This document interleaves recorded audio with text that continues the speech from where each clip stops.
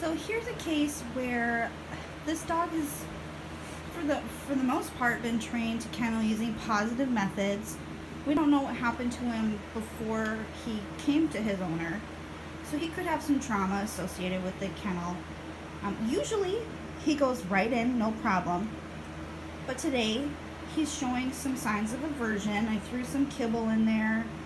He keeps looking at the kibble like he wants to get it, but he's still sitting there looking like, I don't want to.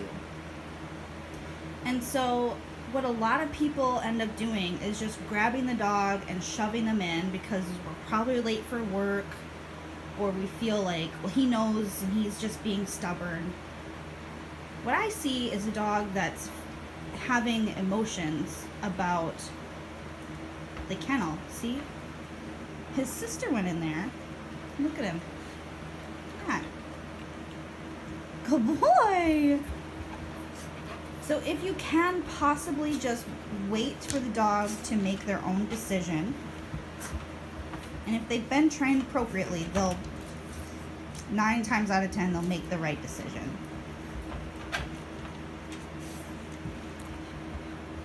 Libby, are you in the way?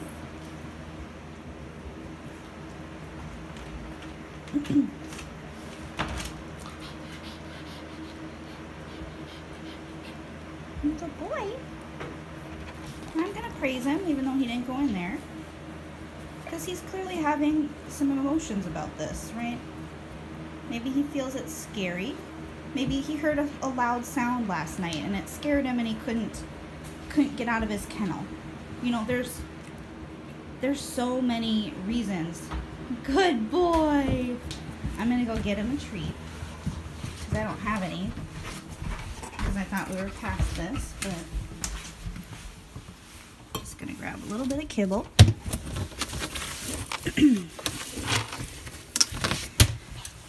But I mean, this is, you'll hear trainers say, work with the dog you have in front of you, and this is exactly what they mean.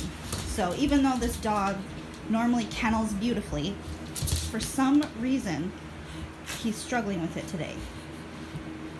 See, we have no idea what happened to him last night, right? Like something could have scared him and he wasn't able to escape because he's in a kennel, right? We have no idea. So rebuilding the happy feelings. You can see when Libby goes in there, he's more comfortable. I really want to just wait until he puts his whole body in there before I give him any sort of reward, because I know I know he's capable, even though he's having some emotions today.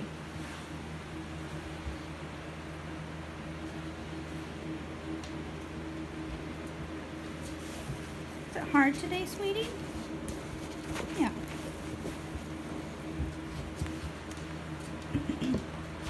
And another reason, aside from just using kinder methods, another reason why you wouldn't want to just grab the dog and bring them in there is they might start avoiding you when you reach for them. So even if you're just reaching to pet them, they might start ducking, avoiding you.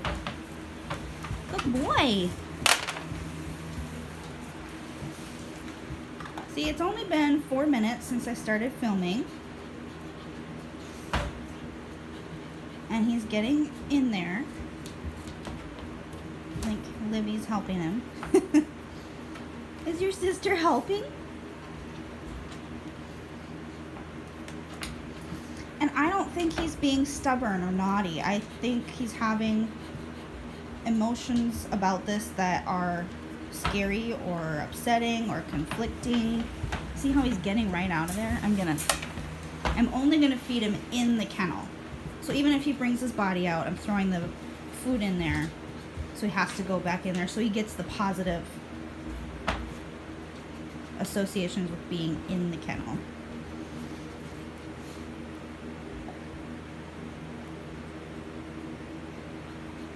And again, this is a dog that knows how to go in the kennel. He doesn't normally do this, right? He usually just goes right in there. And just a lot of people mistake this for naughtiness or stubborn. There's a lot of hesitation there. You know. Can I just sit outside of it?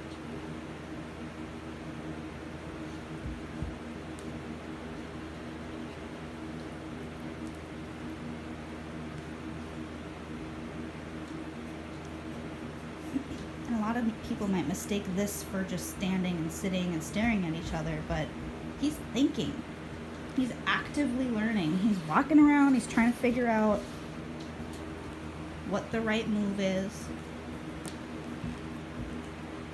I stick my head in, will I get something? If I look in there, will I get something? Put one paw, will I get something?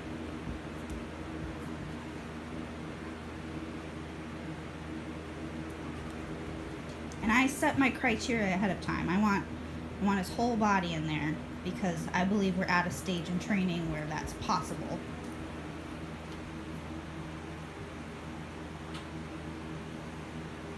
And walking away, like some people might think, oh, he's blowing me off, but he's stressed. He's panting a little bit. His eyes are a little bit wider. He's experiencing some stress here. So there's no need to scold him, or hopefully you can be not mad at him and just wait for his own time so that it's less stressful in the future.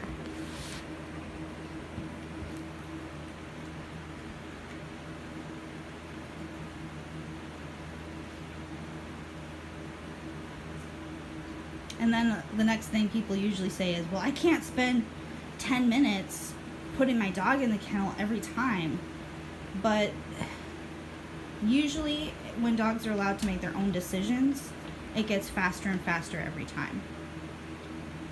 So I once had a dog, well, a foster dog, that she was terrified to get in the car. So I sat and we waited for 10 minutes. She was on a long line. She was allowed to get in at her own pace. And when she did, she was heavily rewarded. It only took me 3 attempts before she just gets in right away now. And every attempt got faster and faster. So we went from 10 minutes to 4 minutes to 3 minutes, and now it's just, she just jumps right in immediately.